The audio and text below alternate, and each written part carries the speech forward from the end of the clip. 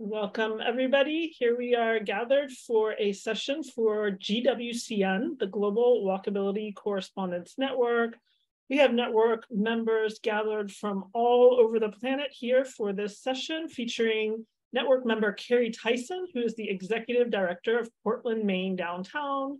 His session is entitled Turning Your Downtown Stars into a Constellation. Cary Tyson serves as the Executive Director of Portland Downtown, a 501c4 organization that works to stimulate a thriving, vibrant, and sustainable downtown community. Prior to moving to Maine, he worked across Arkansas in the fields of downtown revitalization and historic preservation, and in Seattle focusing on micro-enterprise. Before his time at Portland Downtown, he worked for 2.5 years at the Kennebec Valley Council of Governments, serving as the Director of Community and Economic Development. And without further ado, I shall turn it over to you, Cary. Thank you. Great. Thank you all. I'm so glad to be here today. I'm always thrilled to be part of this network. I'm so grateful to have found it and online and following it. Through Instagram and other places, LinkedIn, and it came across my attention when we're doing a lot of work in public restrooms here in downtown Portland, which I'll eventually talk about, and that was sort of what my gateway into this conversation. But I've been fortunate enough to join a lot of you and given your talks, and I'm happy to be getting a chance to share the good things that are happening here in Portland, Maine. I have no illusions that I am smarter than anyone. I suspect everyone here is smarter than me and have done similar, probably even better things. But I do think a lot of great things are happening here in Portland, and I'm happy to share them. Hopefully, either those of you who are here today or who later watch the recording can learn something from what we're doing. And you know, what we used to say in the Main Street world is don't strain your eyes, plagiarize. So feel free, if there's anything that's good that we're doing, to take it and run with it and make it your own in your community and adjust it to whatever fits there. So briefly, I'm going to talk a little bit about my background, not too much because it's not overly interesting, but this is my dear and lovely wife, Sarah. We have somewhat interesting story in the sense that she's a native Mainer. I was born and raised in Little Rock, Arkansas, quite a long ways away from here in Maine. For those of you from across the world, it's the middle of the United States, pretty much, and what you might be familiar with through, you know, former President Bill Clinton, who robs from there. That's my bad Bill Clinton impression. So that we all have one as native Arkies. But Sarah and I both served as Main Street State coordinators.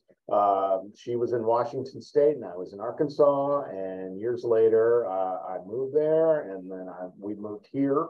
And so we've got this similar kind of professional background.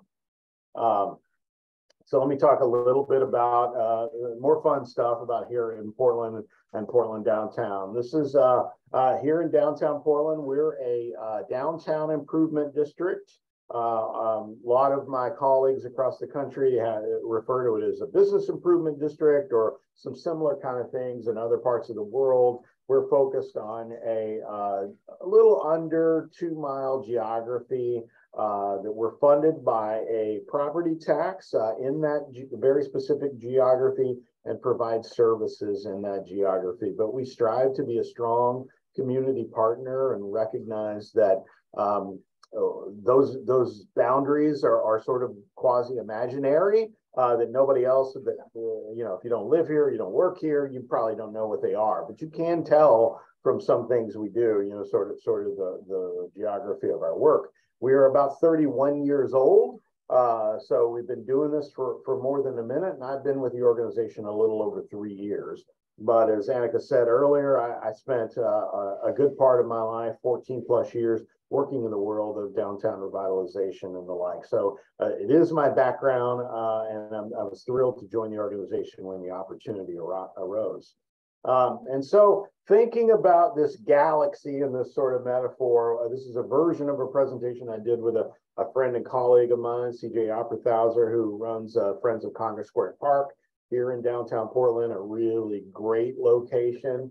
That if you get to Portland, let me know. I'll give you a tour. And one of the good starting places is Congress Square Park. But this is sort of our galaxy, an overview of downtown Portland. And I put some marks there in a number of our parks that went on this screenshot. We have 10 downtown parks in Portland. And part of what we think about in terms of walkability and placemaking is connecting those spots, making that walk. Those are our stars, and so we turn that into our constellation to try to activate those spaces in various forms and fashions. But you can sort of see how that's a little bit of the spine of the city there. That orange line is Congress Street, which is one of our probably 3 main thoroughfares here. And our parks sort of align a little bit in those areas. Next slide here.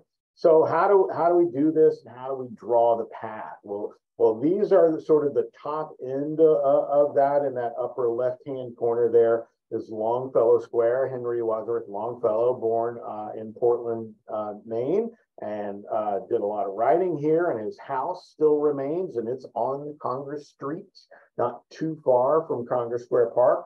And then we align those with various things that are happening down that sort of strip. The middle slide there is our Congress Street, and that's one of our great benefactors or institutions, the Maine College of Art and Design, which is an important staple here. It brings in an interesting student population, their parents, a lot of creativity. And then taking that further down is with a holiday tree there is Monument Square, which is one of our great plazas that we have that we've been doing a lot of activation work in.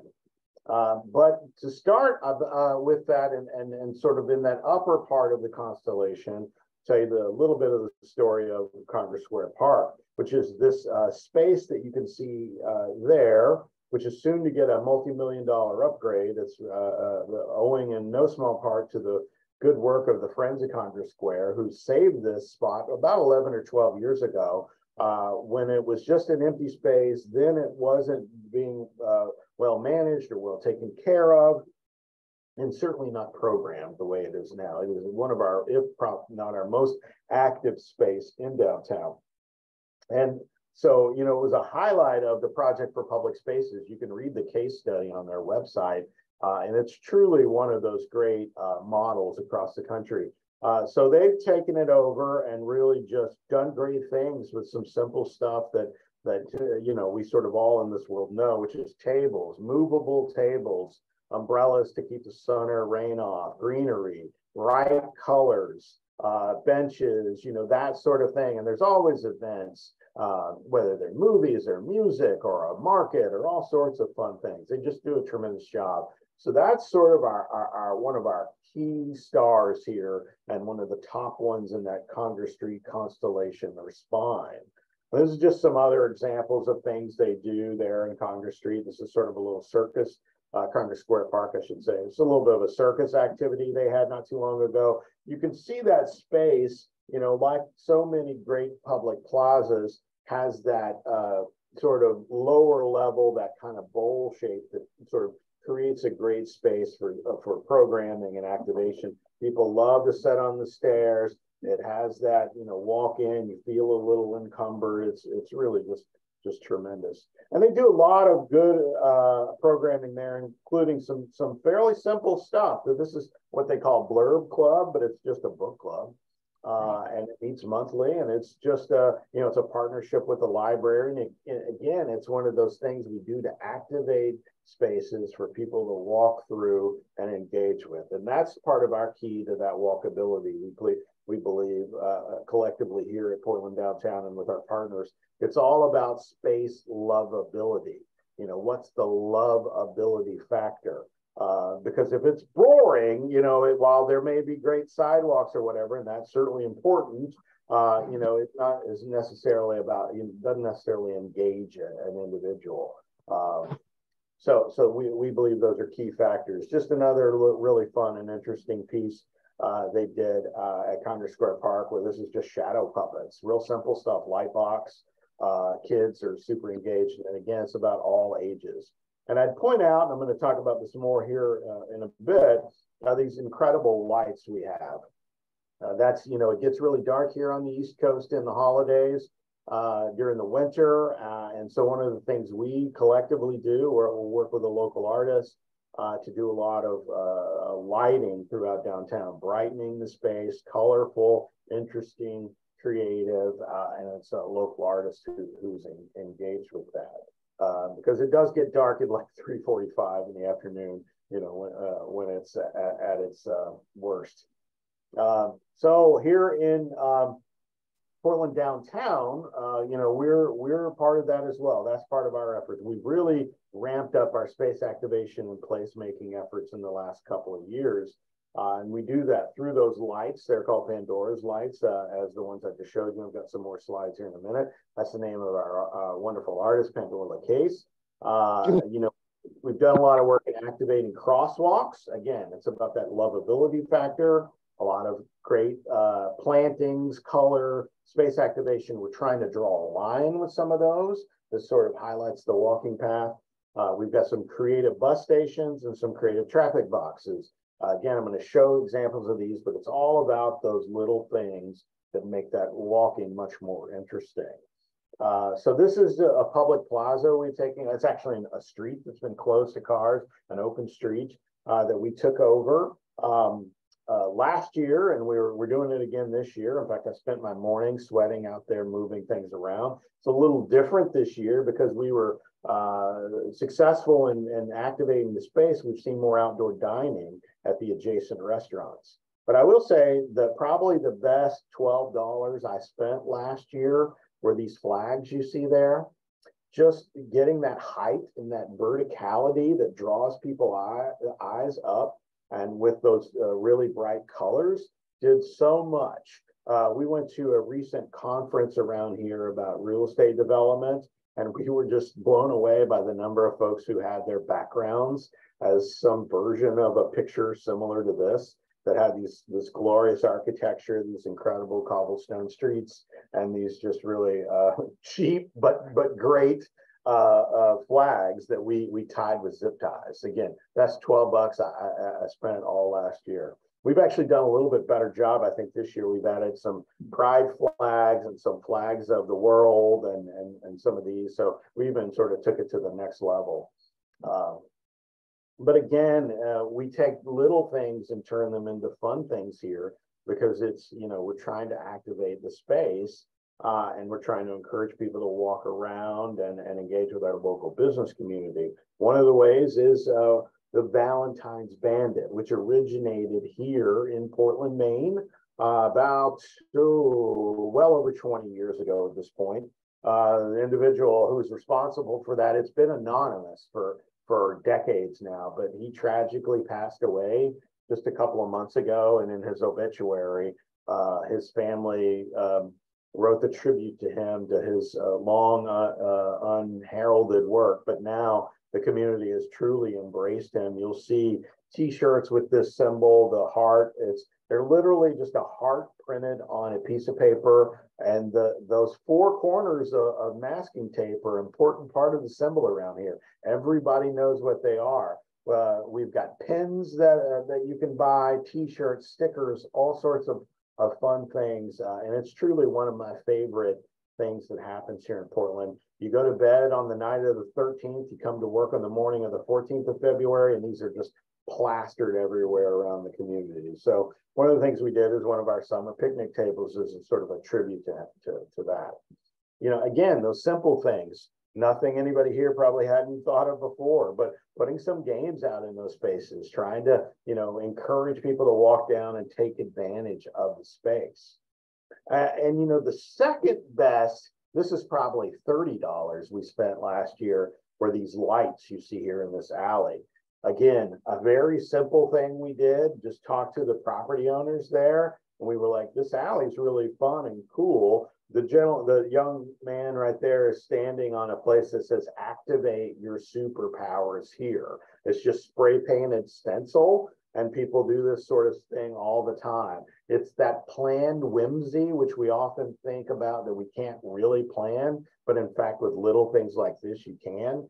These $30 we spent on these lights, $30 or so, really took an unsafe or perception of unsafe space and made it into sort of an Instagrammable space. So it's truly a 180 we've done with, $30, $40 here. So simple stuff. There's some great murals that are happening there. That's a Longfellow poem.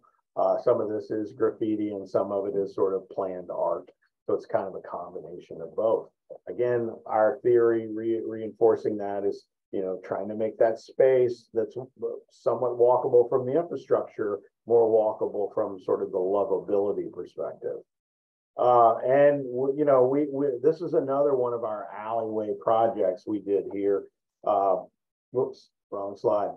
This is an alleyway that's not too far from our old office. We just moved about 3 months ago. That really had become sort of a haven for some challenges. But that's Jack, who's the son of one of our staff members. So we engaged him as well in this. No child labor laws were broken. But this is next to the Equality Community Center here, which is a space for LGBTQ plus folks that is a real strong community partner. And so we thought, let's take that space and do sort of a double impact here and turn it into something that both enhances the space as well as is in line with the mission of our friends at the ECC. So that's taken that alley and we painted a progress flag there. You'll note that whoops, that's one too far. In the far right-hand corner, there's sort of a gap. That actually is spot with no asphalt and it's just dirt, so we couldn't paint it. But we did the best we could with what we had. We also built that, had it built, I should say. This hides sort of the trash cans and stuff, and has really taken an unloved space and made it more sightly. That logo that was painted on there is one of the Mechanics Hall, which is another nonprofit partner, which is in the other side of the building. It's the 7th oldest lending library in the United States. So sort of a triple whammy. And then of course we added some lights. You won't see them in these photographs to kind of help with both beautification and safety issues. Again, taking those spaces that once were a little bit unkind and turning into a lovable space that helps people not avoid that, particularly at night when it had that perception of safety. Again, these holiday lights we do here, that's part of that path that I talked about on the spine. And these are all done during those winter months that do highlight all of these areas. So those lights go into those parks I mentioned to you and showed in that first slide there on that path. And that's just another thing we do to sort of help with that walkability side of things here in Portland. But also for us, it's reminding people and activating space. This is, I know we've got a lot of folks from around the world here, and football or soccer, as we call it here in the U.S., is really gaining in popularity. And so one of the things we did is show the World Cup in November in one of our big public plazas and had a heck of a turnout. It got even bigger than this, but this is just a good shot. So again, it's bringing those folks into those public spaces that are often forgotten and through some of our series of events. Again, another good shot of it. This was during the holiday season, as you can see. One of the things we do here to promote that, we do have a webcam that is our holiday tree cam that folks from around the world can watch downtown Portland in Monument Square. And it'll go live usually the day after Thanksgiving, which is, about the 3rd week of November here in the US. And it's another one of those things we do to promote our public spaces, and you can just watch it all day long, stream it on YouTube. That's how it goes. And people do this. And we get notes from all around the world and how much they enjoy watching this lovely New England winter and just seeing people, go through our public spaces all the time. Again, a pretty inexpensive piece we did that it does have a walkability component, believe it or not, because it also can track like the snack downs, because you can watch, where the snow gets plowed and where people drive and walk. And you can see the path that people walk on through the public plaza and track that through through that tree cam. So it has, even that cam has its walkability aspects. And again, we try to take advantage of our history here. Portland, Maine is where the legendary author Stephen King was born. He was born here at the hospital that's right out, it's really in downtown, it's outside of the improvement district. So this is some Halloween related activities. And one of the things we did this Halloween was just go around and I think we spent 20 bucks or something. These red balloons, sort of that Pennywise thing, if you're a King aficionado like I am, and we just tied them onto the grates that we had all throughout the downtown and did a lot of Instagram stuff. And it was a pretty viral thing we did. Again, people walked all around downtown to see these sort of, temporary activations. I will say we were mindful of the kind of balloons that, are biodegradable and that sort of thing. So we all try to think about these things holistic, but it was a thing we saw walkability sort of activated from, because people just wanted to see them and they wanted to take photos. So it was a lot of fun. And our big philosophy to that end, or at least my philosophy, is I think it's important to turn details into delights. That's really my approach. I often refer to it as Moneyball for downtown management or downtown revitalization. I'm less interested about the home runs and the grand slams than I am the on-base percentage and that sort of base hit. These are just some traffic boxes that a local artist have painted. I know that happens all across the world. And it's just our version, but we do approach this stuff through a walkability piece. It does sort of enhance the space and make people more curious and walk around to check them out. And this is just some public art that, I've got some yarn bombing activity, and that's one of those things that gets people out and reminds them that it's an interesting place to walk here in downtown Portland. And again, I know these are simple things, but it's that money ball, it's that on-base percentage. We did some crosswalk painting that really makes people, we got so many compliments about it, and it's an inclusive thing, and it just makes our spaces brighter and more lovable. And finally, well, not quite finally, but another version of that detail into delights is some of our bus stops. Credit goes to our partners at Creative Portland here. They got some funding for this through Our Town, which is a National Endowment for the Arts funding, and a variety of other resources. They've really just taken standard bus shelters and turned them into pieces of art. Really tremendous stuff. A lot of our local artists have been engaged in this, a lot of our immigrant community, and the one on my right here that's sort of that screenshot from Streets blog, last year was crowned the best bus stop in the United States. So, that's a campaign that we kind of help lead here at Portland Downtown. I'm the one that nominated that bus stop through Streets blog, because I love Streets blog. I'm a giant Streets blog nerd. And so I just thought, well, this is a great thing for Portland. And, we've never really expected it to win, but it did. And it certainly deserves it. It's really tremendous stuff. So again, that detail to delight. And another version of that, again, approaching this through a walkability space is we've commissioned some local artists, paint about a dozen Adirondack chairs that we placed throughout town. One of the things, I had a really powerful conversation with someone a few months ago, right before we launched this.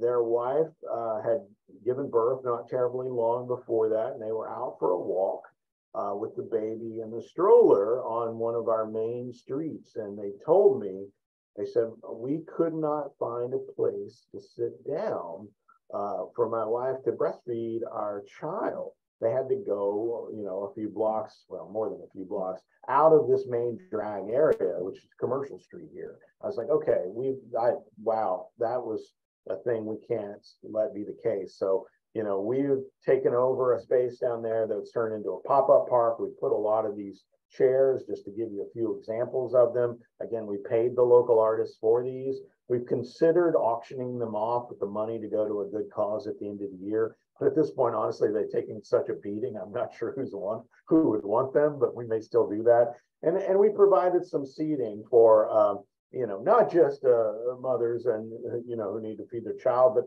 just folks who need to take a load off for a few minutes. A lot of folks, if they walk with mobility challenges, they may need to take a rest. So we've been very conscientious about how we tried to provide seating. And one of the things we're working on here is a seating map just for the downtown and maybe for the community writ large, so that we, folks can kind of plan their way without it.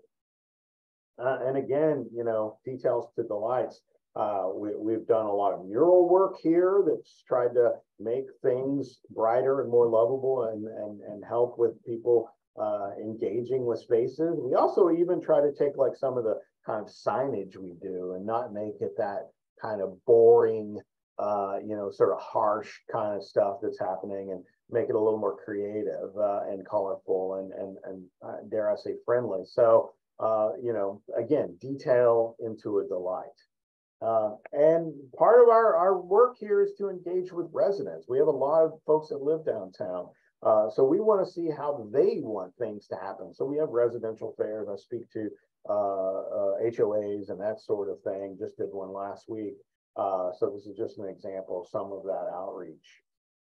And again, about that walkability piece is, oftentimes folks, are walking their dogs a lot. So we really lean into that here. We've got some tremendous pet stores in downtown. It's a very dog-friendly city. So we launched PortlandLovesPets.com to highlight our pet-friendly businesses downtown. We also provided like some water bowls for the pooches. A lot of those kind of already existed. Our community is so pet-friendly, but we wanted all that collected in sort of an area, a website. Now, there are a few sort of national ones out there, but we wanted the local one. We also wanted to share the good word about how we are very much a pet-friendly community. Because again, that gets folks out walking, exercising, moving about, being eyes on the street, and just kind of engaging oftentimes with our local retailer. So that was a fun project, and obviously will be ongoing for a long time.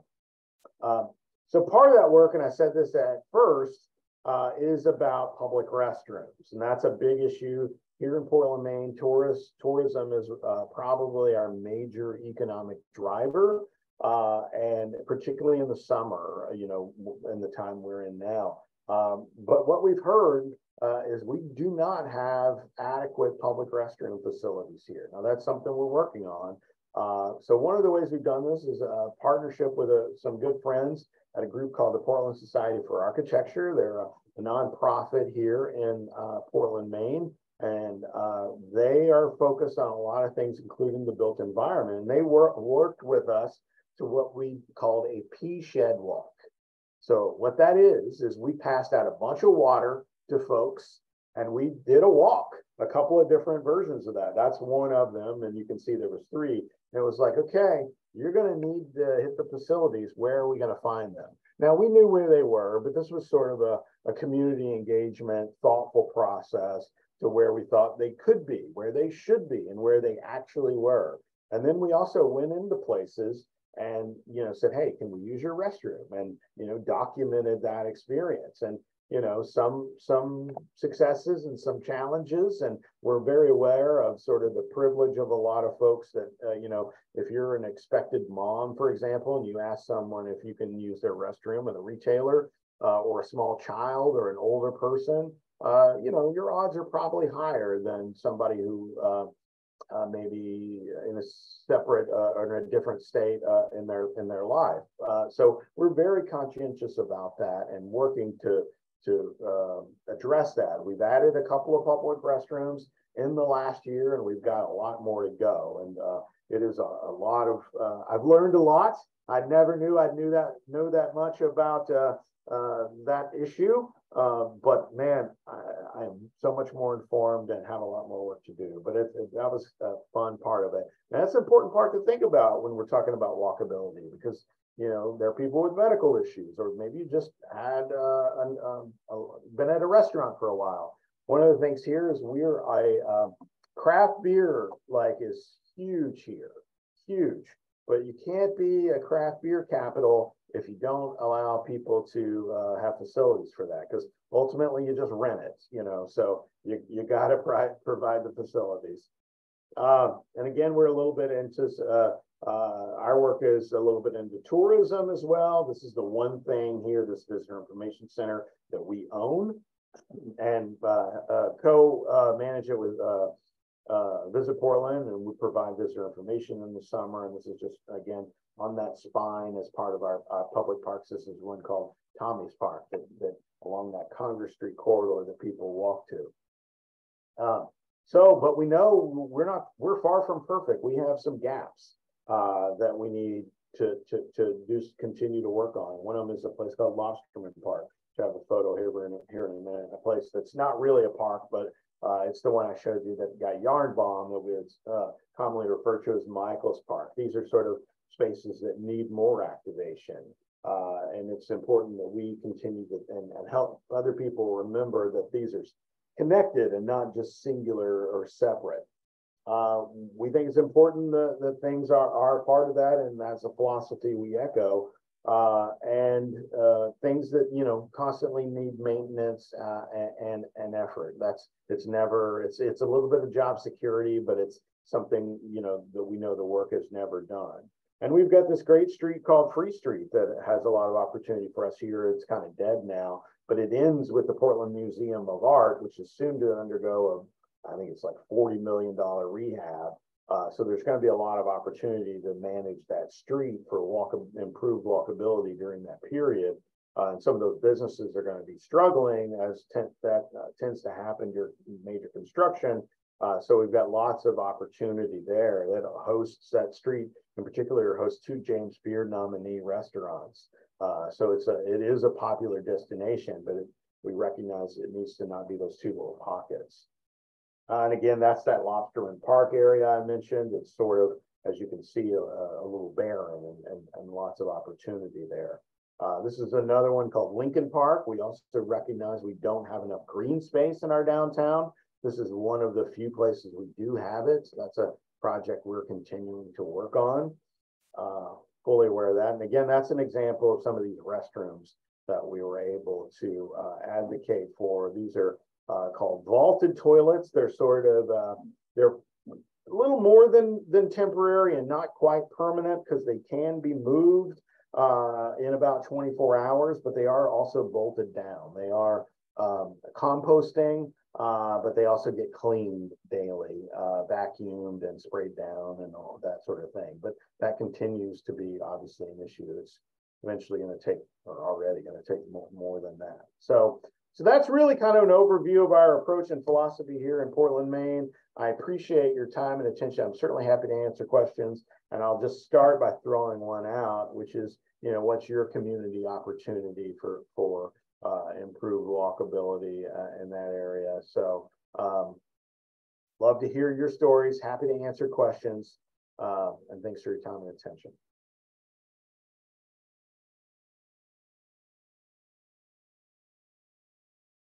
What does downtown parking look like? How far are people having to walk to access areas? I see that, Jeremiah. Thank you. Are there parking minimums? Happy to answer all those. Parking. Sometimes I say parking, pot, and pee and poop are the only things I work with here in Portland. So it's kind of a funny thing. I should say cannabis is legal in the state of Maine, so it's also an interesting bit as well. So we have about 15,000 parking spaces in the downtown improvement district, which is a lot. And post-COVID, if we're ever post-COVID, parking is not the kind of issue that it used to be, but the perception of parking, it remains strong. And this is sort of an American or North American thing, I think, which is if you can't park directly in front of a business for free, people are upset about it. Parking here is only about $2 an hour. It ends at 6 p.m. and it starts at 9 or 10 in the morning. So there's a huge gap when it's not metered parking of any form. I think personally think it's very underpriced. There are quite a few parking garages in downtown, and I toured a building. We've got some new construction happening, 18 stories here. I was on it the other day just to give an example of this, and I could see 5 parking garages from where I was, all within the downtown. The top floors were completely empty, and the bottom floors looked pretty empty. So the demand is low, but the perception is high, particularly on like a Friday night or a Saturday afternoon. It is constantly an issue. One of the things I would like to see here in Portland is a circulator that's sort of a hop on, hop off for free. We do have a new version of that, but it's a park and ride.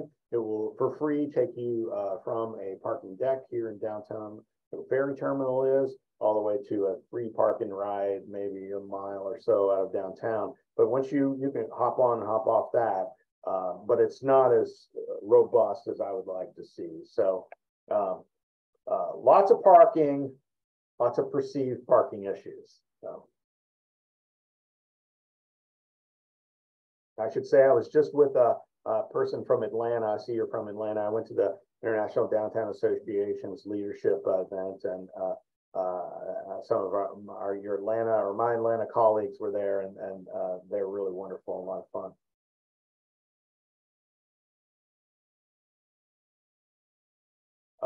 Opposition to the design chosen for not really.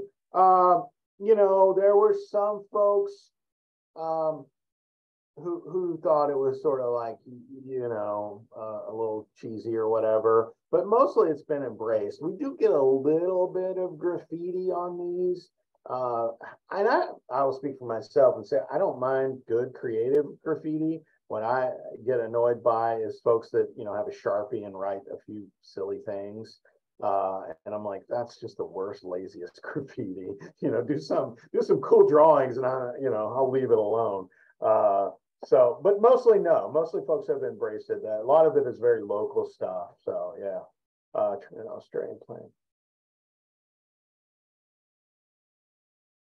Yeah, I mean, totally agree with you there, Harrison, about the issues of urban renewal and what is that old Robert Mosick quote is like, you hack your way through a city to that's how you build through it, or something. Yeah, it's a tough bet. We still have urban renewal we're dealing with here. We've got the scars of that through big interstate that runs, ends and runs through downtown. I'd love to see go away one day, but yeah, Annika.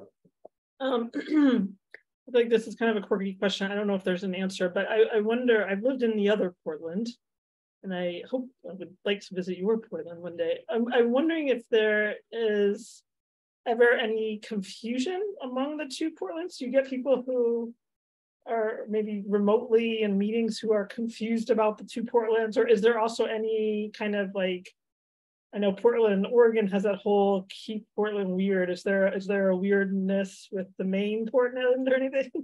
Yeah, so we've started a new. It's fun.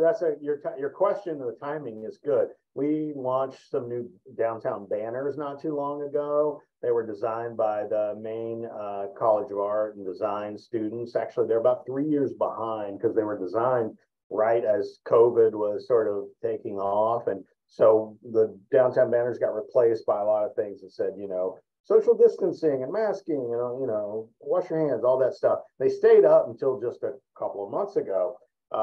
And one of them said something along the lines of, we were here first, Portland, talking to the other. It was meant as a sort of being sad, kind of like when you may have seen those memes that, two stores across the street from each other, they go into those battle, where they put the words up. That was this intent of it. I will say we did definitely get some blowback on that. We took it down because the intent was not to upset anybody. It was meant tongue firmly planted in cheek. Who got upset? Some folks from Portland, Oregon, and I got only got like 3 emails in toto for this. One local, one from Portland, maybe only 2. one local and one from Portland, Oregon. And it was, somebody's like, that's not very kind of you or something. And it wasn't meant unkind. I lived in Seattle and my in-laws lived in Beaverton. So I like Portland, Oregon a lot. So it was meant tongue in cheek. But we do get that, which is why I like on this, I put Portland, Maine on this. When I do things like this, I always say Maine, though our name is technically Portland downtown. I add Maine because people think I'm from Oregon if I don't. It is kind of a funny thing. Did zoning work to encourage more downtown housing? Yes.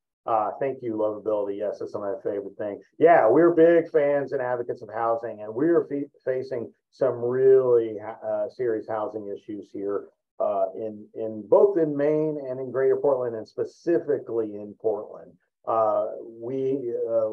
It's an interesting place to live because local referenda are easy to get on the ballot. It only takes 1,500 signatures. There's no accommodating for population growth or shrinking. We've grown. That's been that way for a long time, and it doesn't divide like certain wards or anything. It's just 1,500 people. So we've had a lot of ballot initiatives in the last few years as sort of the world has had a little unrest and that sort of thing. One of them was what they call the Portland Green New Deal. And, I'm not going to take a political stance on it one way or another, but it has impacted how construction happens. And I will speak from my personal experiences. Sometimes folks, when you change, they fear, and, it's easier down the road somewhere one way or the other because they don't have a hurdle or two. Even if those hurdles can be, leaped over. So it has impacted that. When you hit 10 units, you have to add some affordable housing. That's a good thing. But the problem is that developers have then stopped at 9 units. That's maxed out their development because the 10 units is when a variety of restrictions start, restrictions maybe not the best word, variety of requirements start to kick in. So we've seen a lot of that sort of capping at 9 units instead of 10 or which would it might have been 30 or 50 or whatever, but that they've just gone with 10. So we're advocates for housing. That's part of the reason we're in the residential engagement. We believe the more people living downtown helps for all the things y'all know, and we're true advocates for that. One of our really great board members is building that 18-story property here in downtown, which comes with no parking, which people, are just, some people are freaked out by, but they're filling that thing up really well because downtown is walkable. You can get groceries, you can pretty much do anything. And then it has access to public transit and all that sort of stuff. So yeah, we're big believers in more and more downtown housing. We'd love to see some, we're also experiencing, like probably a lot of you are, the workforce is shifting and there's a lot of work from home, and that has an impact. And some of our downtown buildings are not being utilized to their one-time highest and fullest. Converting those, a lot of them built in the 70s, a lot of them, to re-engineer that is really difficult, but I'm hoping that some conversions, and we're already seeing one big property getting converted to housing, so more the better. Yeah. So lot going on.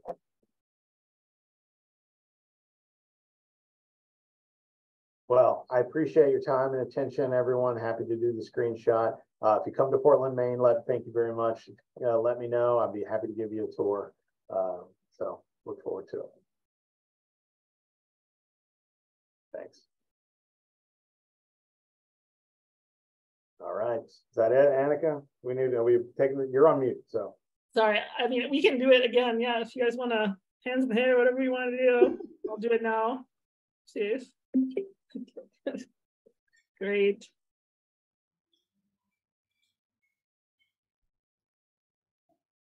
All right. Have a great day. You too. Thank you for a wonderful presentation. Very good. Love it. Thank you so much. Y'all take care. It was great. It was a pleasure.